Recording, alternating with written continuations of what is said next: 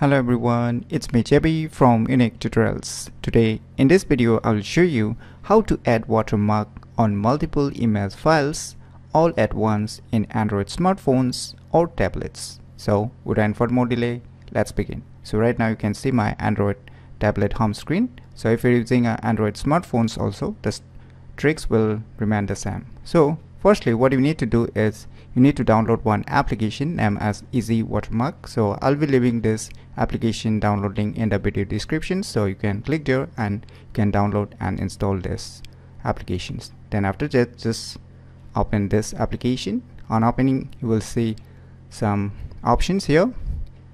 On the center you will see a source image. Just tap on it, and now it will ask you some permissions. Just click on allow, and once again tap on choose image, and now it will access all the image files that are being present on your respective Android smartphones or tablets. So now you can select multiple image file, or you can select a particular single file also.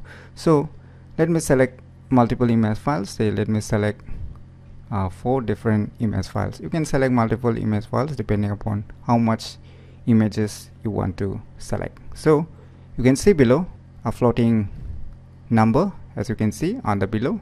Just tap on it, and now you can see directly some watermarks has been applied on all the images. So you can see here, but below you can see here by default it has some already written some text. You can just tap on it and you can just customize it depending upon your needs, whatever you want to add here. Say in my case I will just type Unique Tutorials and click on confirm, and now you can see below there are some options: text, even icons. If you want to add icons, you can add icons if there is some icons file present. So right now I don't have any icons, so I'll just apply a text.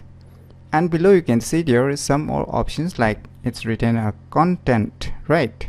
So under the content you get both this option, text and icon, and the next option is style. Just tap on it.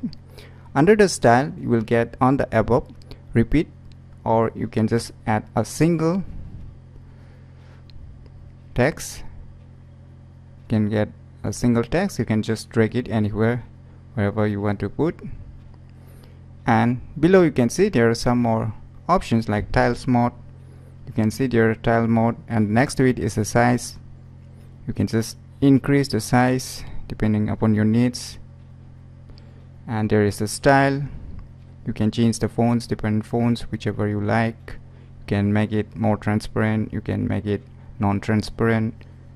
And next to it is a color. You can change the different colors also, whichever colors, or you can just select multiple colors also.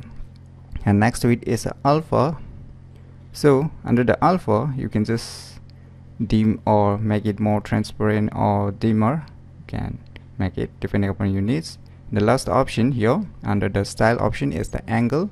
So you can just select or rotate the angle here upon your needs. So tons of options under the style. And the last option below you can see a layout.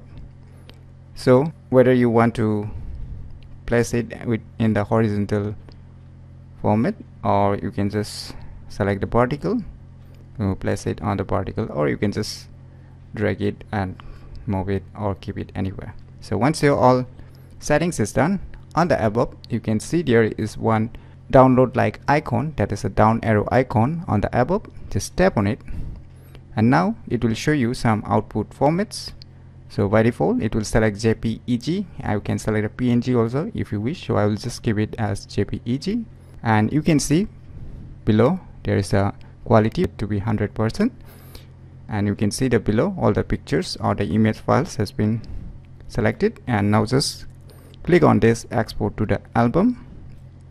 Wait for a few seconds. So finally all the images are saved along with the watermark included in it. You can just tap on view and gallery also if you directly want to access the files, or you can just go to the gallery application. And so now you can see here all the image files which I have selected, a watermark has been added on it, right?